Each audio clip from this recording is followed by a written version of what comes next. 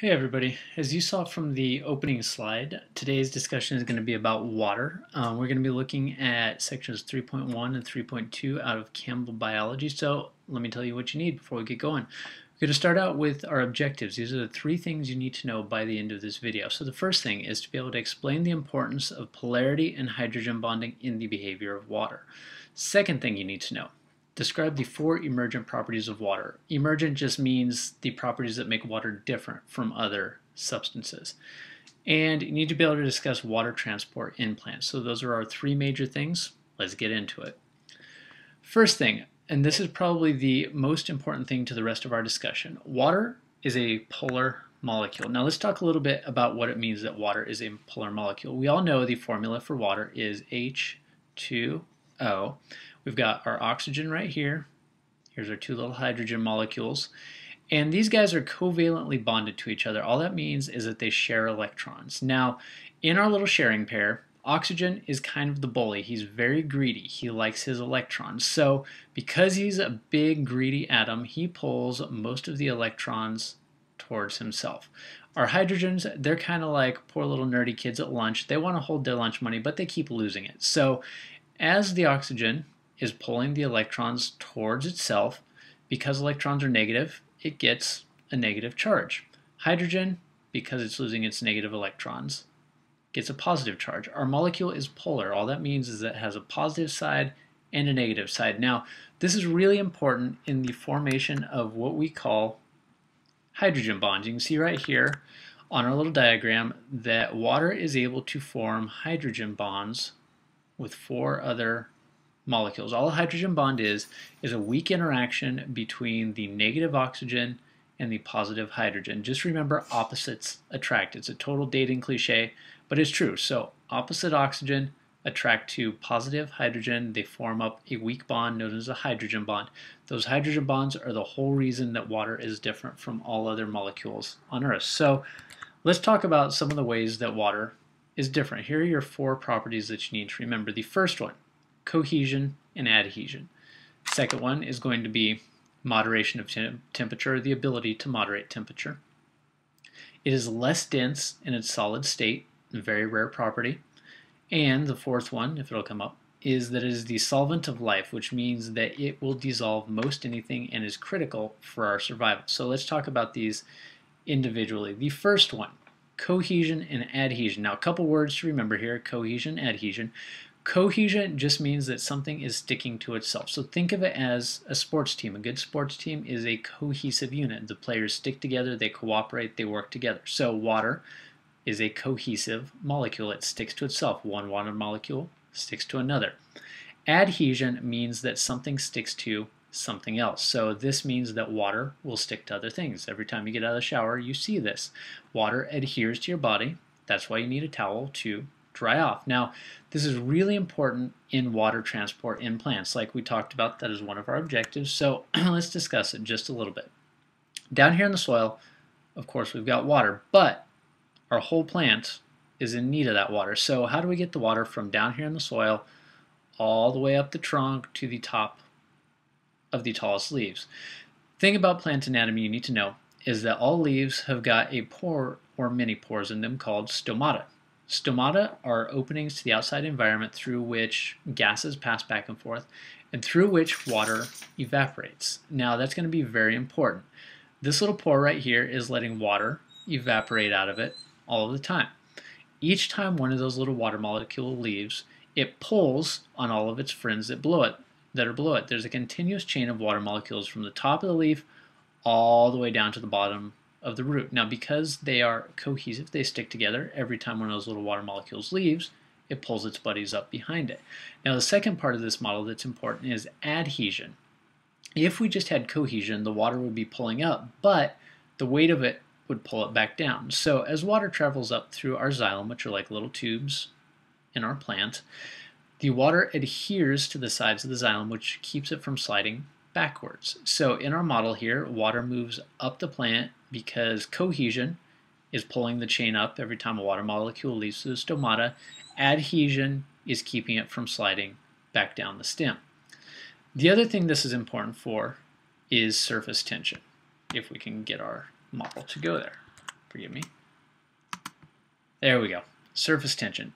Because of cohesion, water has a skin on top of it. Surface tension is just the ability of a liquid to keep things from breaking its surface. So this is what's allowing that paperclip to float on the top. It allows water striders to stride, and it makes belly flops hurt. Our next emergent property we need to talk about is the moderation of temperature. This is probably one of the more complicated properties, but let's get into it just a little bit. First, you need to know the difference between heat and temperature. Heat is just energy. Heat is how quickly an atom is moving back and forth.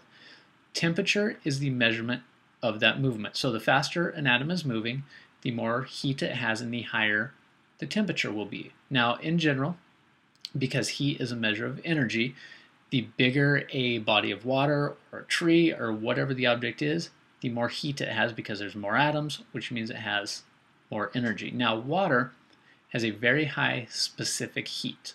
All that means is it takes a lot of energy to get those atoms to speed up so that their temperature goes up.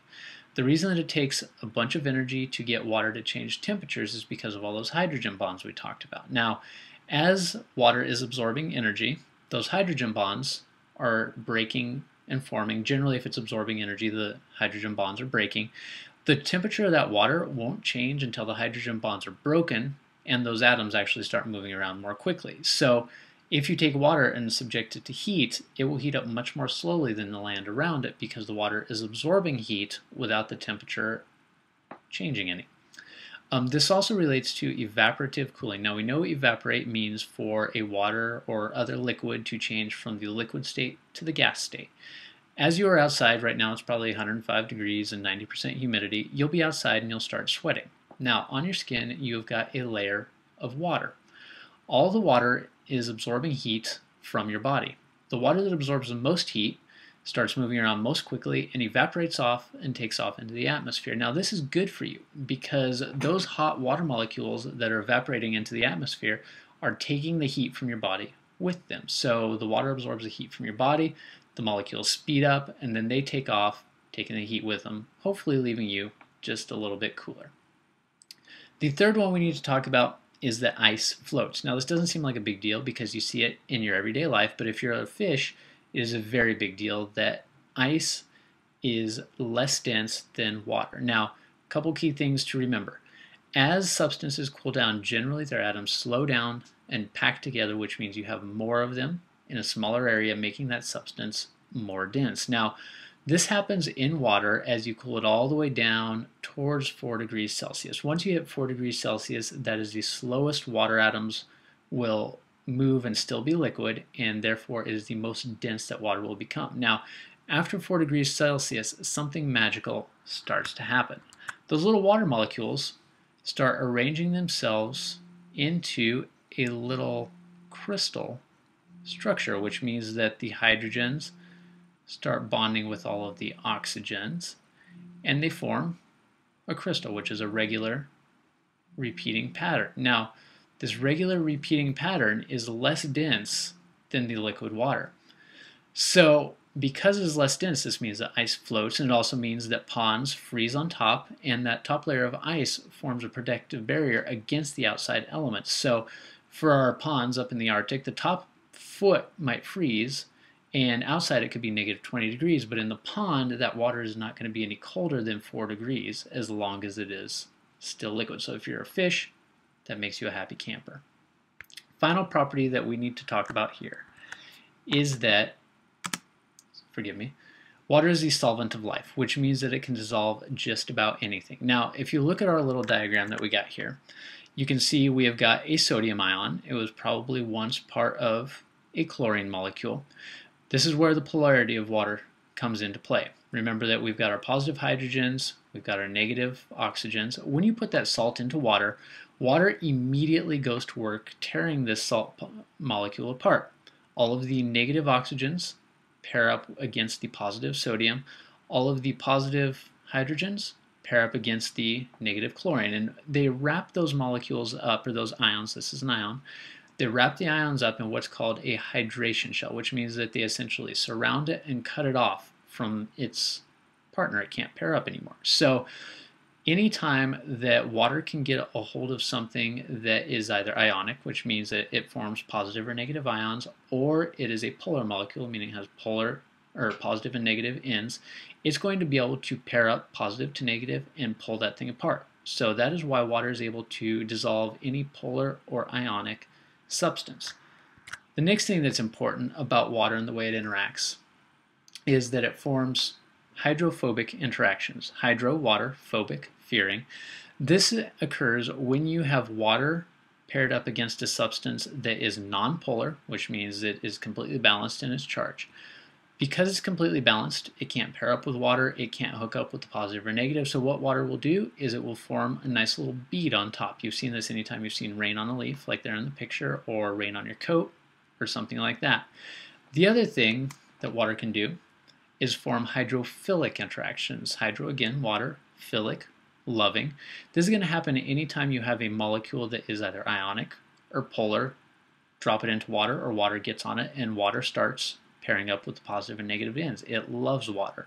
It has got a love of water. Forgive me for being redundant. But just remember, hydrophilic, water-loving, these are things that can generally dissolve in water. So that is your quick crash course into all things water related. Hope it was helpful, and we'll see you next time on our Lab 207 webcast.